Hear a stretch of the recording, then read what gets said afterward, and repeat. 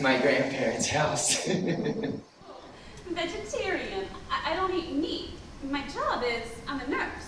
She's an animal nurse. What do animals need nurses for? Trust me on this. Don't try to correct them, just ride it out. I'll get it. No, man, just the answer machine get it. Oh, Nick, that machine is broke. I just got it for you. How did it break? I threw it out. Every time we pressed the button, someone was yelling at us. That was people leaving messages. Did any of you take into consideration how I would feel? Did any of you take into consideration how your sneaky little plan, which didn't work, by the way, was infringing on my life? Your grandmother found this the other day at the garage sale. So I took a lesson they were having at the high school last night. The high school? How'd you get there? You didn't drive. I walked in the dark 45 minutes, there and back.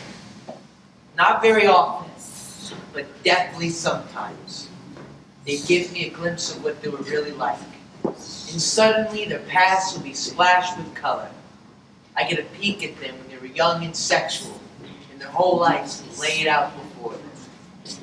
Nicholas, I need a partner. Okay. Yes, sir. That's my baby. No, sir. The doctor said the best thing for him would be to stay in bed for a few days and to get rid of anything in his life that was making him upset. So we figured the best thing would be for him to stay with us. I'll mail it to you. You're gonna put a lasagna in the mail.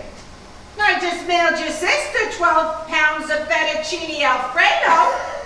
All right, all right. I'll open a window.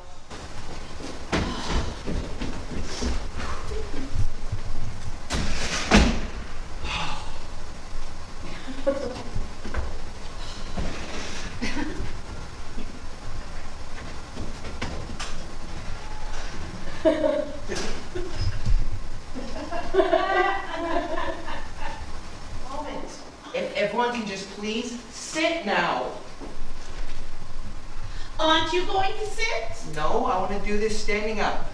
It's like he's going to make a speech. Well, if he wants to make a speech, let him make a speech. It's not a speech. Can I please say this now? Oh, wait. Who's hungry? Man, this is a one-sentence announcement. You don't have to cater it.